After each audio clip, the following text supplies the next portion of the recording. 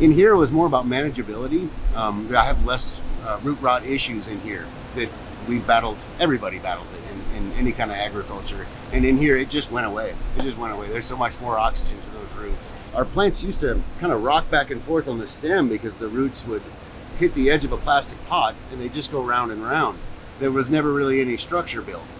With these, the roots go out, hit the air, and stop. She sends out another root, and another root, and another root, and now our plants hold themselves up better than they ever had.